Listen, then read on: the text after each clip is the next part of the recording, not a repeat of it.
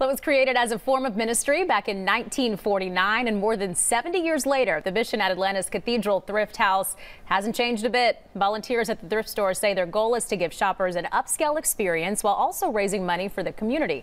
Good day, Atlanta's Paul Milliken is having just too much fun, way too much fun, getting into all kinds of trouble. Oh, yeah. You look good, though.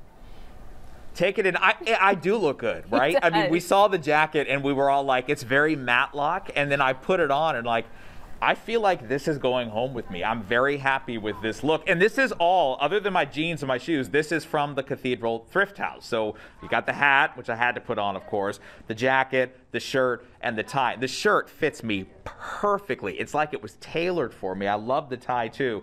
And keep in mind, guys, I've only been here for like an hour this morning, and I already have a stack of clothes and other goods that I'm taking home. So I have a feeling you will have the same experience at the Cathedral Thrift House, which has been serving the community for 70 plus years. And the amazing thing is, it serves the community in more than one way. So let's find out about it with the one and only Rena Sartain. Now, I feel like we should be seeing you in a greenhouse right now. In a greenhouse, that's right. But I'm glad to be in normal clothes, and I tell you, here is where I shop.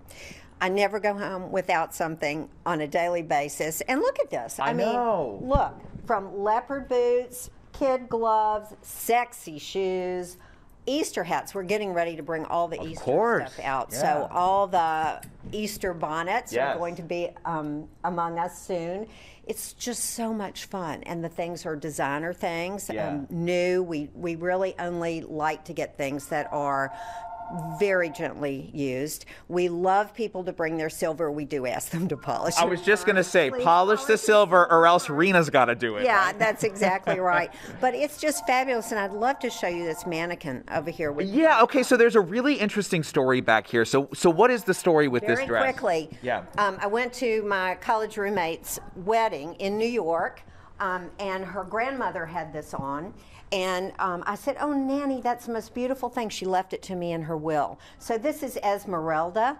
We've named her, and she is kind of our. I mean, the bead and the sequins work is amazing. I know. And this beautiful thing is an entirely 100% silk scarf, and this beautiful hot pink, my favorite color, jacket. So, I mean, this is the kind of stuff that comes in here regularly. And the hat on top, by the way, $10. I mean, again, the prices are just incredible. So you really said when you became the chair of the board here, the idea was to make this a really upscale shopping experience. And the word that you use several times is dignity. Dignity. I want people to walk in the door, and it doesn't matter how much money they have, who they are. Right. I want them to feel special. We all want them to feel special. We have a policy at Pike's. Within 20 seconds, you have to greet the customer, and we do that here. It makes their day. We speak to everyone, we welcome them in, and then help them try to find something if they need us. And it's wonderful. And we have fun here. We laugh all the time. We laugh all the time. It is such a positive atmosphere when you walk in. I want to walk over to the store manager. If you come in here, you'll see Nellie around. You spent years in retail, in department stores, and you've brought that knowledge here to make this a really good shopping experience. Well, it's a great thrill to do it. When you come in here, have you ever seen a place like this? Do you believe you're in a thrift house? Not at all. You really think you're in an upscale shop at a shopping center. Right. So there's lots of joy in here. As Rena just said, we're happy almost all of the time. We've had customers calling us now. They can't wait to get here. Yeah. But look at this store, and it is absolutely filled with glorious merchandise. And what sets us apart, our donors and our customers, because we get the most gorgeous merchandise, and in turn, we give that back to our customers, many who can afford much, much more, but they love a great bargain. Right. Many who just want something pretty, and this is a place that they can get it. So there's a lot of happiness in this store. And I've said it before, it's a place to come to.